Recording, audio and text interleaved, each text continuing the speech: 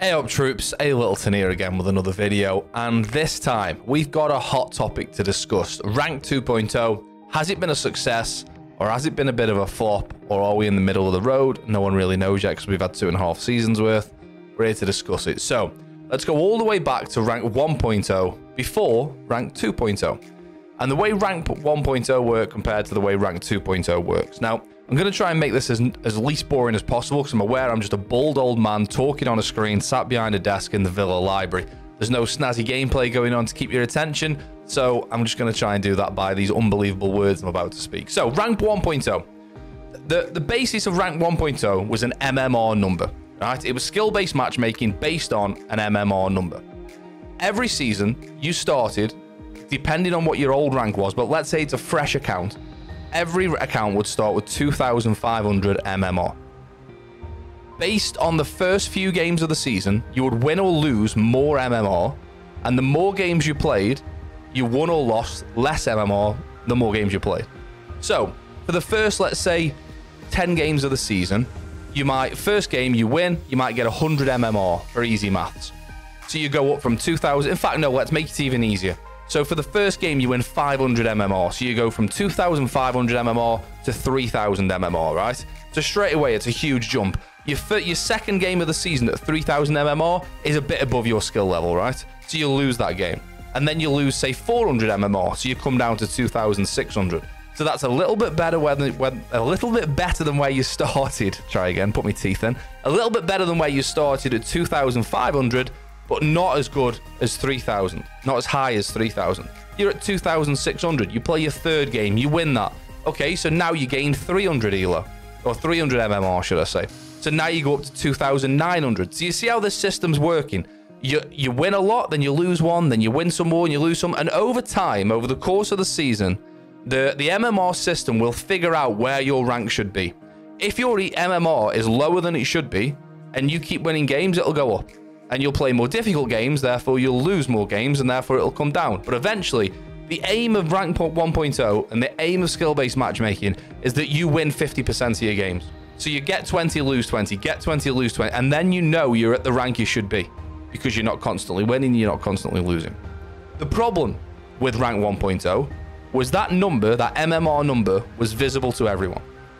And the problem with that, and it's not the system, but the problem with that is then people attach some sort of ego, some sort of prestige to that MMR number, which is fair enough. People tell you know, it's human nature. I'm better than you. I'm this number. You're that number, right? That was the problem. So then people find ways to exploit that. And I read this on I think it was an R6 tracker post when this first came out. And it detailed rank 1.0 really well. So the problem there is people then try to exploit that MMR number. So they go, right, I'm 2,600 at the minute. How do I get to 2,900? Right, well, I can't carry on. I'm playing at 2,600. I'm not winning or I'm only winning or losing. I'm not going on a win streak. How do I exploit that? So they queued with people who were lower MMR than they were. Therefore, the average MMR of that game came down. Therefore, they were the better player and they then won more games. It's called reverse boosting. Everyone's done it. I've done it. Hand up. I did reverse boosting back in the day because you want to try and get the best rank you can. People tend to exploit it because that number was visible. So, fast forward, rank 2.0. The idea of rank 2.0 is that number is no longer visible. So the prestige and the sort of ego attached to I'm a higher number than you are is gone. How do you know what a skill-based MMR you are at the minute? You don't. It's hidden. You'll never know. The only thing you know is you've got a more colourful badge than another person. But therein lies the sort of depth about what we're about to talk about, is that yes, you might have a diamond badge and I might have an emerald badge. But I might have a higher skill level than you, and I might be a better player. But how do we know? You don't know. So then it sort of... The idea of it was to get rid of that prestige, the way of exploiting it, and everyone stopped focusing on that sole MMR number as the guide of skill. So let's have a look at the blog post that was announced when rank 2.0 came out, and we'll go through what the aim of it was. I've got a few tabs, all in one take, remember. So, Year 7 Season 4 was the first season of rank 2.0, and it was Solar Raid, which was soulless. So this was the dev blog before Year 8 Season 4 came out. So it talks about what are we changing, and it says the skill level that was previously known as MMR will now be a hidden value, so you can't be so hung up on this number. Your skill represents your ability to win a game. Comparing two team skill levels gives you the probability that one team will win against the other. So if someone's got an average of 3,000 MMR against a team of 2,700 MMR, the average with 3,000 is more likely to win. They both have an equal, with two teams with the same skill levels are matched up with each other, they both have an equal shot at winning. The algorithm used in Rainbow Six Siege assigns two values to each player, an estimation of their skill and the uncertainty of this estimation. So this last part, the uncertainty of the uncertainty of the estimation only comes with fewer games played. The more games you play, the less likely you have to estimate and the more data you have to go off to know the skill of that person. So the update, just to skip uncertainty because we've just talked about that, the update to your skills of player has not changed with the new system, meaning that skills updated solely on the outcome of your match. So what this is saying is that MMR value that used to be visible, that used to guide your rank, is still there. And that's still what they use to match you to other people with that similar number, but you just can't see it. It's hidden. The skill updates will be more substantial and vice versa. In addition to that, the more confident we are about your skill. So rank. This is where we have the controversy. Rank, on the other hand, will be used as a progression through the competitive ladder. Rank will update after every match through rank points. The way it works is the amount of RP that you win or lose after a rematch will be proportional to the difference between your skill and your rank. So the skill level, which is the MMR in the background, and you have your rank. And if your rank is higher than your skill level, you'll get less MMR. If your rank is lower than your predicted skill level, you'll get more. I'll tell you what we need. This is the perfect opportunity to open my mate Microsoft Paint. Graph, okay? So you've got skill. Is this the best way? Is a line graph the best way to do this? What's the best graph to show this, Andy? Come on, you're recording a video here, you can't think for very long. So we'll do this.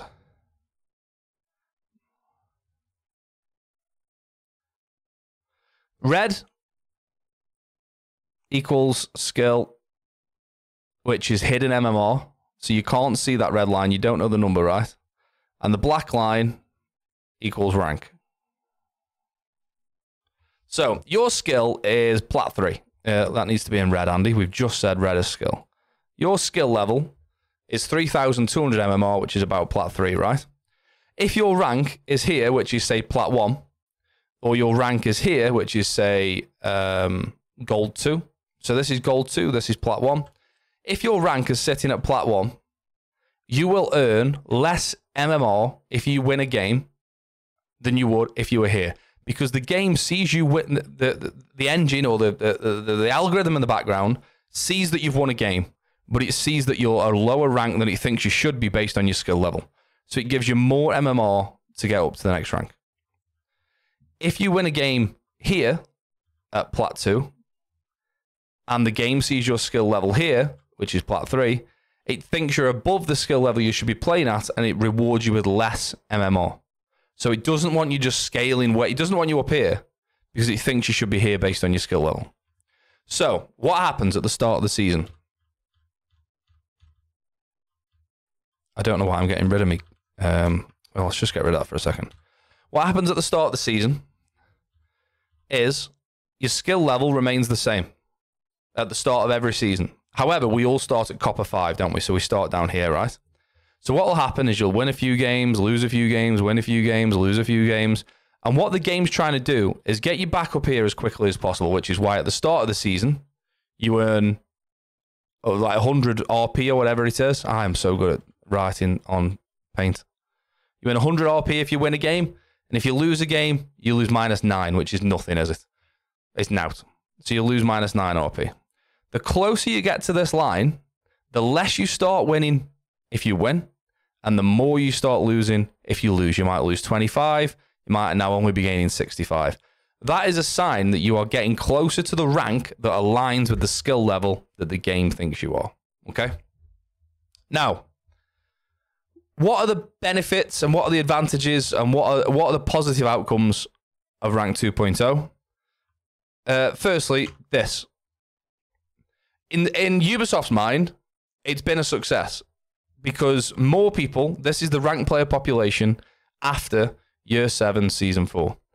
This is the amount of people that played ranked in Year 7 Season 1 in a percentage, so about 32%. Then we've got 37%, Year 7 Season 2, Year 7 Season 3, 38%, Year 7 Season 4, just about 40%, okay? Then you look at the next grid, which is a line which shows quick match and which shows ranked. And you see a clear, at the release of Year 7 Season 4, you see a clear decline in quick match and a clear decline, a clean ascent and an increase in ranked players. Now, why is that a good thing for Ubisoft? One, it brings more people back to the game because generally the player base, depending on what you're into, I suppose, are more into ranked. And if there's more rewards or a different way of getting rewards, people come back to play ranked. I think there's something else there as well that Ubisoft, and this is only my speculation, it would be in their interest to try and promote ranked play because that's more like the competitive side of Siege, which promotes the game more via esports. Having a huge esports scene promotes the game even more. So quick match is fun, but quick match probably isn't where the future of Siege lies, unfortunately. As much as everyone likes blowing up the hostage with views, I'll tell you a fact now, I've played over 4,000 hours of Siege on 2 accounts, and I've played less than 50 hours of quick match in that time. I don't know, I just don't enjoy it that much. I like playing serious, and I like playing to win using the way we all love Siege. I don't really just enjoy fusing hostages and laughing about it and team killing. It's not really fun for me. I'm an old man, remember that. So, has it been a success for Ubisoft? Yes. In terms of there are more people now playing ranked and therefore more people probably playing Siege at Year 7 Season 4. We then come into the ranked distribution, and this is where we have a problem with Ranked 2.0. Copper 5 means essentially that they haven't played the game because everyone starts at Copper 5. So if you've got 13% of the population at Copper 5, it means they've probably played 1 or 2 games, lost both, and haven't played again for the rest of the season. If you win 1 game at Copper 5, you'll generally get enough MMR to get into, enough RP, to get into Copper 4. This in itself, down to here, is about right until we get here. This is a clear problem. The amount of people, I tend to play most of my games around sort of low to mid diamond. And I was Diamond 3 in rank 1.0, and I'm Diamond 4 in rank 2.0. I just don't play enough games in a season anymore. I'm an old man, I've got kids, a job, a mortgage. I don't play enough games in the season to get to the higher ranks anymore. You used to be able to do that with rank 1.0. Rank 2.0, you got to play a lot more games. So I normally sit around here. The amount of champions that I used to see in my lobbies was maybe 1 every 2 or 3 games, and you'd be like, oh God, we're against someone here. Like, they've got 5,000 elo. You need 100 games a season to maintain 5,000 elo. Do you know how hard that is to do at that level? Like, this guy is a player. We're struggling. Like, this is going to be tough. I see champion badges, champion ranks in my games now 80% of the time. And I'm not going to name names, but there's certain people who come into my stream who I really like as people, actually, and I really like as Siege players, and I queue with a lot of them, who've got champ, and they're not champ players. And I mean that in the politest way possible, and I'm sure most of them will probably admit that. But they're not champ players, but they've got champ, and this is an indication of that. 1.71% of the population being champ and 0.24 being Diamond 1, that's where our issue lies, in my opinion. This is pretty good. This is what you want to see. It's a sort of scale going down. So the more you tend to see an increase in the first rank of the next rank up. Does that make sense? So you'll always see more Plat 5s than Gold 1s because people want to get to Plat 5. As soon as they've got to Plat 5, they're like, right, I'm not playing. I'm Plat. I'm in Plat now. I want to get to Emerald. Right, I'm in Emerald. I'm not playing the game because I don't want to go back down to Plat 1. You see it all the time. In fact, every rank that's visible. So... and it is a good distribution, to be fair. And also, by the way, people say, oh, what are you, Emerald 3? Is that it? You know, Emerald 3, you're in less than 1% of the population that play in Emerald 3. And if you add the rest of this up, what's that? 0.5, 1 point, you're in about the top 4% of the ranked population if you're Emerald 3 and above. Do you know how good that is? If you put 100 people in the room who play ranked in Siege, only 4 of them would be Emerald 3, based on this data. That's mad. So, look, people, and even if you're Plat 1, if you're Gold 2, you're in top 20% or whatever that figure is. Do you know, like, don't put yourself down. They're good numbers. So, That was at the end of Solar Raid, which was Year 7 Season 4, which was the first season of Rank 2.0. Then we come into Rank 2.0 halfway through Commanding Force, and this is your distribution again. So you see exactly the same data, nothing's changed. 9% of the population are in Copper 5, which means they probably haven't played more than a couple of games. And again, it scales down. Each rank, like the next color up, is always a little bit higher than the one before, except there, actually, which isn't far off. But this, again, is the problem. We've got even more champs now. Something needs to be done here, but I don't know what that is. And I'm sure the people at Ubisoft see this data and think this isn't right. You know, this is supposed to be the elite of the elite. Now, I think my solution would be we make 300 or 250 champions per region, per what platform? That's what I'm after. I was going to say per system then. So 250 champions per region, per platform. So on PC, if the top 250 players are at 6,000 elo and above, even though at the minute you can hit champ at 5,000 elo, unless you break into a higher elo number than the person who's sat at champ 250, you don't get it. Only when you've broken into that top 250 do you then get champ. I think that might solve it, but then you're going to end up with a backlog here at Diamond 1. Do we need more than 250? I don't know. I think 250 is a lot of players per region, per platform. You're talking 750 champs per region, per like across 3 platforms there, aren't you? But I don't know what the answer is to that. But this is a problem. Now, the other problem is the classic siege problem in ranked. And I don't want to go on for too long here. We're already nearly on 17 minutes. But the other problem is, does a support player who has a 0.8 KD but plants the bomb 4 times, defuses once, and survives 3 of the rounds get rewarded as well as someone that gets 2 kills on entry, but then only dies once? What I'm saying is, should the rank be cost-based? And for those of you who don't know what cost is, it stands for kill, objective, survival, or time. Trade. Kill, objective, survive, or trade. So if you get a kill in a round, if you plant or defuse the objective, if you survive the round, or if you get a trade. So if your teammate dies and you kill the guy that killed your teammate within a certain time frame, it's probably like a couple of seconds, you get a point for that on the cost scale. I think Valorant uses a cost-based elo system, and I like the idea of it. Because should a player in a 5-stack, right, this player gets 12 kills, plants the bomb 4 times, and dies 3 times. That player is clearly above the rank that he's playing in, or she's playing in. This player in the 5-stack, so this little piggy went to market, this little piggy went home. This player in the 5-stack, it has a 0.6 KD, doesn't plant the bomb, doesn't survive the round, doesn't trade, but the other 4 players are good enough to carry that person, and at the end of the game, they all get similar numbers of elo, similar numbers of MMR. Is that right? I don't think so, because that person is clearly not at their skill level. They're way above their skill level because they're not performing. And it doesn't have to be performing with kills, like I say. It's about planting, surviving, and trading as well. So, should it be cost-based? I think it should. I think it's complicated to do, though, and it's not an easy thing to organise. So, in summary, and in my bold old man's opinion, is ranked 2.0 a success? And I hate to not give you an answer at the end of a video, right? Because if anyone's watched this all the way through, fair play to you, by the way. But we're 19 minutes into literally just me talking at you. Is ranked 2.0 a success? Yes and no.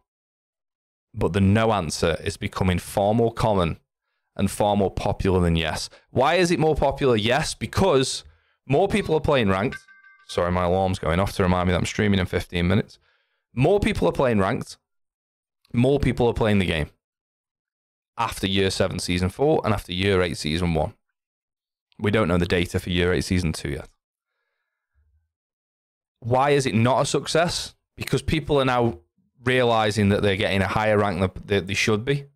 How many people are a higher rank now in rank 2.0 than they were in rank 1.0? Pretty much everyone I know is a higher rank than they were. So is that an indication of skill, or is that an indication that they played the game, they played 300 games a season, therefore they're eventually going to win enough games to get champ? So I feel like it's been a success because more people have played the game, but I feel like it's been a bit of a failure in the way that ranked is supposed to work, because more people are now a higher rank than they were. But let's go back to what we talked about rank 2.0. It doesn't matter what rank you are anymore, because that isn't an indication of skill level. And that's where it all comes back to. And this is why it's not the best system, because ranked is supposed to be an indication of how good you are at the game. I am gold, they are silver, I am a better player than they are. That's rank. That's the whole point of ranked, isn't it? But now that's not what ranked is. The skill level that we're all playing at is hidden. Nobody knows. I play with someone in my stack who's champ. I'm not champ. I might be a better player than them, but they've got a champ badge and I haven't. Does that mean they're a better player than me? No. My skill level might be higher than theirs, but they've got the champ badge and I haven't. So I've got the champ badge and they haven't, and they're a better player than me. Do you know what I mean? So that's where I think it's failed in a sense, because ranked isn't ranked anymore, and the skill level isn't evident, if you know what I mean. And that's what rank's supposed to be about. Testing yourself. Am I a better player than them? It's a tough... I could talk about it all night. I'm conscious now we're at 21 minutes and I've literally waffled on for more than I ever have before. So I'm going to draw a line there. I'm going to do a more sort of deep dive into the numbers on this. And I'm going to go through the R6 tracker and R6 analyst data and look at the differences and look at the disparities and come to an actual final conclusion about whether it's been a success or not. I just wish I could see where I stand skill level wise without having to play 150 games a season. I can only play probably 100 games a season, tops. I play for 3 hours, 3 nights a week. I probably get 3 or 4 games in, 3 nights a week. It's 12, 15 games a week. Season's out for 3 months. It's 12 weeks. It's about 100, 110, 120 games a season. Do I get to find out my true potential and my true rank based on if I have a 55% win rate on that? I probably wouldn't. So, I don't know. What do you think is the answer I want to find, is the question I want to ask? Has Rank 2.0 been a benefit for you or not? I think it's got positives and it's got negatives, and I really hate to do that. I really hate that I've got to the end of the video and I've sort of gone, look, I'm still on the fence. It's 2.5 seasons in. I still don't know if I prefer it or not. There's things I like about it. You can play with friends, no restrictions. We've not mentioned that. But there's things I dislike about it, about the fact that my skill level's hidden behind a badge and I don't know where I stand against the next person. Let me know what you think in the comments. We've waffled on enough. We're going to do some more detailed diving into the data of Rank 2.0. If you've got this far and watching, thank you very much. This channel's nothing without you. Follow me on Twitter. Follow me on Twitch. The Patreon's below if you've lost your head and you want to get involved in that. Thanks for watching. I'll see you next time. Cheers!